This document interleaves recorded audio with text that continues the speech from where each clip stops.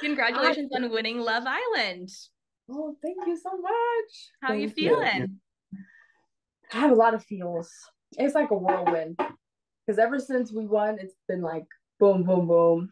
The amount of support and love that we've gotten is just like I did neither of us expected it. Like it's just been beautiful. Um, all the comments, all the messages, it's just been yeah, it's a lot to take in. And we're just really grateful. Yeah, for me, coming from a guy who had no idea what Love Island was, never saw a season, never even saw an episode. My friend went on it last year. I guess he made it to the finals and he told me about it, but I never even watched it. So to go in there blind and not know anything was kind of crazy. What else? Yeah. Yeah. So like I didn't realize there was that many people watching it. Like I didn't realize we couldn't walk through Disneyland and not get noticed at every like alleyway. And I thought when I was in the villa in Fiji, I didn't think anybody was even watching. It just felt like it was normal life. Didn't really care about that. So I'm kind of blown away because I didn't even know what Love Island was to begin with. Mhm. Oh, I love that. Well, your journey in the villa must have been a whirlwind. When did you both know or realize that you had a connection with each other?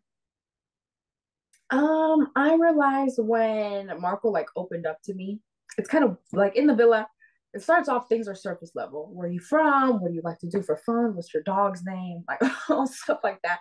But then when we got like deeper with our emotions and like he opened up, so that made me want to open up like about our past and stuff like that. So that's when yeah, when we got to know each other, I realized that we really aligned and I was like, wow, this is what he has the values that I'm looking for in a partner. And then we went from there. Awesome. For me, as cliche as it is, I knew it right away. What I did find it was kind of unique is in the villa, a lot of the Islander boys said, they don't have a type. I've never met a man that doesn't have a type, but they definitely said, all of us are gorgeous, and they played the everything card. I think that's what ended up putting them in jeopardy. I came in there, I knew exactly what I wanted. Tan skin, brown hair, athletic build. So as soon as I saw her walk in from the hideaway, I mean, I remember flying up out of my seat and like kind of jogging over to give her a hug. I kissed her on the cheek, so I knew right away. As soon as she smiled coming out and said, "Hey, everybody," I mean, I knew that, she was the one just off that look. I could just tell. So when you know, and I never knew what that meant. But when I saw her, I was like, yeah, that's my type. Number one, her smile, and she's athletic. Take me away. Oh, I love that. Well, I know that the island is known for a lot of twists. So were there what challenges or activities do you guys feel like really brought you to even closer after that instant connection? Casa. I got a video of this man with his ex. Like, come on now. If that's not building trust in our connection, and we said we were closed off, but it's still so new. Like we were boyfriend and girlfriend. Like it's still in the back of your mind. Like you never know what could happen. So Costa was so hard for me because like no one else was in the same position as me. Like having the guy that they're in love with, they're because everything gets more complicated when you bring in the past. So I really had to put our trust in what we've said and in our connection and just stay strong, and it paid off. But that was the toughest for me. Mm-hmm. I would definitely say Casa was tough for me as well, but it also made us, stronger.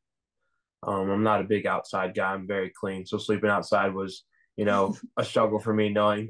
It's very clean. But I'm like, I knew sleeping outside was the right thing to do. I didn't feel comfortable, sleeping next to a girl, even if there's a pillow in between and I, roll over. I still didn't feel comfortable. I wanted to do is sleep with Hannah, even if my ex was in there. Like I said, an ex situationship was an ex girlfriend. I don't know why they clout chased me to get that one out there. I'm still pissed off about that, but it was an ex situationship. It was not a girlfriend.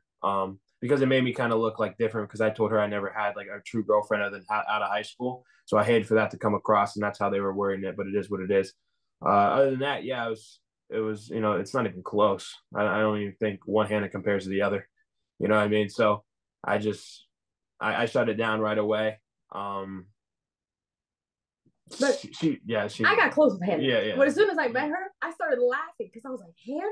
Like, and you see my reaction, like when I meet her. I just thought that was the funniest thing. And I just finding out too that he got a text saying hashtag reunited with Hannah. Like, you can't make this up. Like, it was just so ironic. So, at the end of the day, we laughed it off. Me and Hannah, we became cool. So, It's just, yeah, that's a twist that you don't expect something like that. But I was so yeah. mad. I was so mad. I was so mad. I don't know how they got my expression to be halfway decent because I was beyond pissed. It said Hannah #reunited. Remember, Love Island's expect the unexpected. But I really thought Kenzo comes up and he's like, bro, this is what when you believe in God and you do the right thing, you sleep outside, he's gonna reward you. You're gonna see Hannah today. All the boys thought it was gonna be Hannah. Like I'm jumping up and down, fired up, and that Hannah walks in. I was like, "Oh my god, there's no way they just did this to me." Because they are wild for that. They're wild. You never know what to expect on Love Island, right? Exactly. Well, you had romantic dates. There was the dramatic recouplings on the show, but was there a moment for both of you in your relationship that stood out as a takeaway from the show? Like, what do you really think back on when you think of your experience? When I was sitting on the beach with him, after the family calls, and I don't know, throughout this whole experience, I've learned like you can't just assume somebody is like, you never know what someone's thinking. So that whole day we did a challenge and like, I didn't know that Marco felt this way after family day. And yeah, he was feeling emotional. He saw everyone else's moms in those family calls besides Bergie. Yeah. And so like I never thought that was something on his mind. So then him telling me that like he's thinking of his mom and then us having that moment was very big for me because it's like, yeah, that's something it's hard dealing with loss and then especially of a parent. So yeah, that was I just felt nice that he felt comfortable opening up to me about his mom. Yeah, even the amount of trust I have with Hannah, I still don't talk about my mom to anybody. It's something that I never bring up, let alone bring it up on the largest stage in America. But it was a hard day. Yeah, alcohol abuse is something that's going rapid in the United States, especially. I know in Mexico it's pretty apparent too. But my mom abused alcohol, and just I can go into a million things about it, but I don't like to open up about it because people have their views on alcohol. It's in a lot of families, it's in a lot of parties, it's in culture, the culture. It's just so for me, I kind of like to sit in my silence. But when I saw that WebEx meeting and my mom wasn't on it, I pulled Bergie aside for kind of a chat. I don't know if that was aired or not. And I asked Bergie, like, hey, we're the only two without our moms in there. Like, are you okay? He was like, no, I'm just he read his journal. He had letters from his mom, but he would copy all the letters from his mom into his journal. So he would read that. And for me, I stuck it out. And then after I saw those family videos, it just kind of hurt me.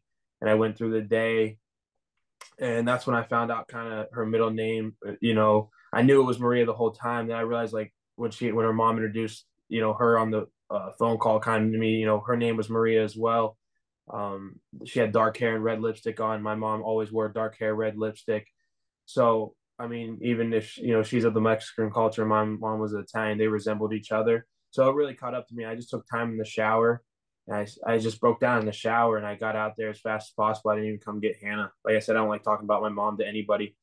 So I ran to my room. Yeah. I got the pendant of my mom, and I ran to the beach, and I just took off my mic. I threw it over my back, and I was like, I don't want anybody to see this. They did a great job, getting that genuine moment. And when she came up to me and had my back, it was a hard day for me because, I miss my mom and she would be so proud of me and she would love her to death. So I just had a rough day and I put it off the whole season. The whole summer I put it off and I couldn't hold it anymore. So I just went to the beach and it happened to be, one of the most special moments we shared. For sure.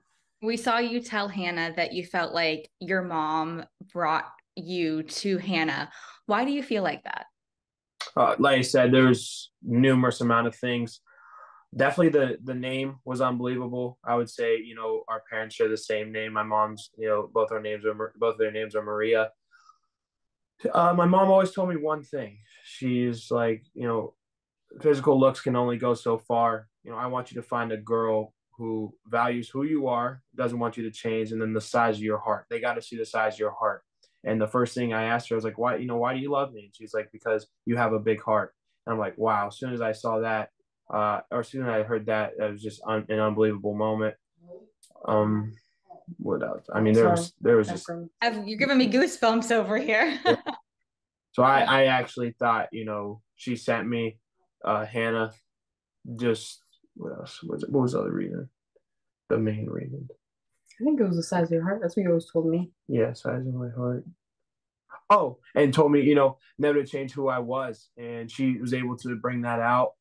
I started off the show, wearing an American style, type outfit, as little as my wardrobe. I was wearing oversized pants and stuff. In the Italian culture, we're tailored to the next, finest thing. So I had my tailored clothes with me and my loafers and my Italian pin, but I was always so scared to wear it because I didn't want to be, stereotyped like that. And she just kept telling me, you could be yourself, just be you. I like you for being you. And I started slowly bringing it out. And that was something, my mom wanted her to accept me for who I am. And, my Italian ways, or, wearing my pin every time on my collared shirt. It's just something I grew up doing. And when I was able to do that, I just felt myself being able to be me. And when she would let me do that, the size of the heart, the mom, our mom sharing the same name, and my mom honestly sent me her, as an angel, that she is my, she got the best for me. So that's why. Yeah. I think fans really found you guys so compelling because you were so authentic to yourselves, to each other. And even though we were watching it on a reality TV show, it felt so genuine. How did you maintain that authenticity in your relationship while knowing in the back of your minds that everything's being recorded and you were on a TV show? I feel like me and Marco got really good at like tuning everything out, everyone in the villa sometimes, because it gets overwhelming. Yeah, those thoughts of like there's outside viewers. Yeah, so that really helped me, like just not thinking about it as much, but it is in the back of your mind. And we're just always gonna be ourselves. Neither of us are the type who we can like hide our emotions. You could see my facial expressions. If I'm not feeling something, he will tell you how it is, which is what I love about him. Yeah. He's very blunt and he says what everyone's thinking. And that's the thing. Like people always say, oh, Marco, but I think the same thing as him. I just don't. You say he's it. saying what you're thinking, right? Yeah. Exactly. So it's like I agree with what he's saying, but I just don't voice it as actively. But like I like that he does that. Like I value that because I never wanted to be with a guy who has to guess what they're thinking and who isn't being real with me. So yeah, we're ourselves, and I guess that came across to the people that we've been ourselves the whole time. So it's nice that people see that though, for sure. Yeah, I was just glad to see America, know that we are genuine and we're being ourselves the whole time. I said I ran that place like it was my house. I was in my underwear half the time. I didn't give a shit what people saw of me. I changed in front of everybody, naked half the time. You farted all the time. Burped, maybe even got caught picking my nose, but I think I was, itching in and biting my nail. So I really don't give a shit. Really real. Yeah, I really didn't give a what people saw. I knew, in a competitive environment, I'm able to tune everything out. And believe it or not, that villa is a competitive environment. And so I just knew, she was my biggest teammate. And if I could just, relate to her and we could grow together, there was nobody that was able to, compete with us. So definitely it was an amazing experience. So for sure. I'm very grateful. You had your first outing outside of the villa and in the real world with the public at Disneyland we saw.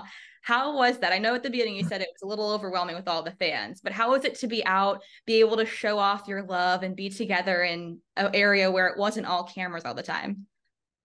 Yeah, like it was just great to feel normal, like just to walk with each other, like just to be out in the real world, do real world stuff. I was able to buy her lunch and stuff. That felt amazing. Just being able to share, kind of a cute little date with everybody.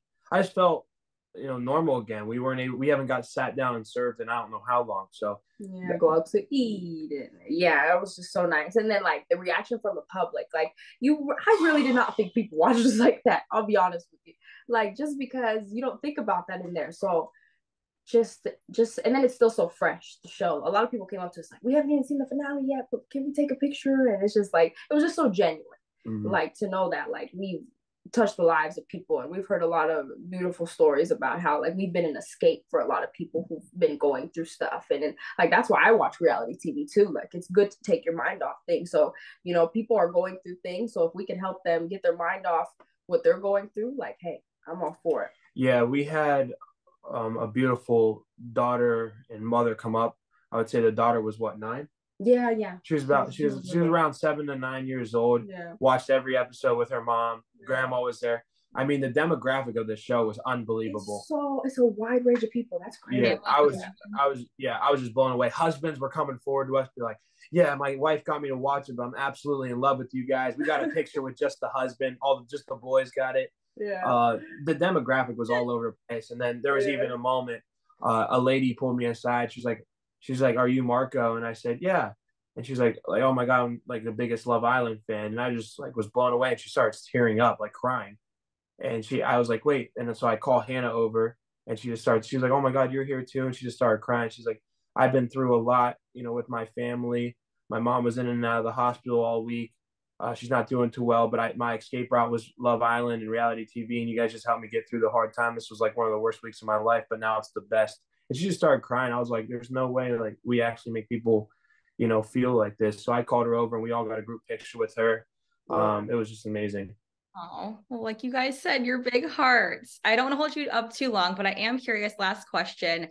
Yeah. Have you talked? I know you said you're a planner. So have you talked about the future and what the plans are for the future? Or are you taking it one day at a time right now? Oh, no, I'm a planner. Like I said, when I want something, I go out and get it. I have big aspirations for us. I'm working with a couple PR teams, High Key Clout. They're one of the best. They take care of a lot of A-list celebrities. So I hired them a while ago just to kind of build our platform. I have a great manager in Logan. He got a lot rolling for us. But in the future plans, just stay together, build a connection, record our lives. She's coming to Florida with me on Friday night, so that's exciting. Boca, baby. I've never been to Florida. Yeah, it's just kind of like me and Marco, we have big dreams, and like it's just so nice that we can do that together. And I might be moving to Florida. So like just because we do want to be around each other, and we value our time together, and like it's good to be able to grow with someone. People always, like Marco, I see him become a better person with you, but it's like, no, he's helping me to become a better person. It's just nice to see. We don't know what the future has in store, but a move to Florida might be on the table. Oh yeah, definitely. All right. Yeah, it's just amazing because I'm fortunate enough to have my own place, and I said that door's open for her whenever she wants to come. And we have some fun things planned. I know you're going to be, watching it hopefully and keeping up with us.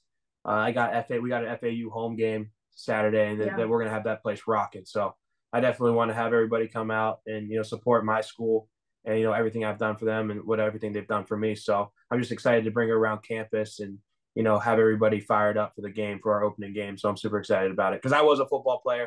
I did a spring for the team. I played in Akron, Ohio. So definitely is important to me, the team aspect, and I would love for her to see that.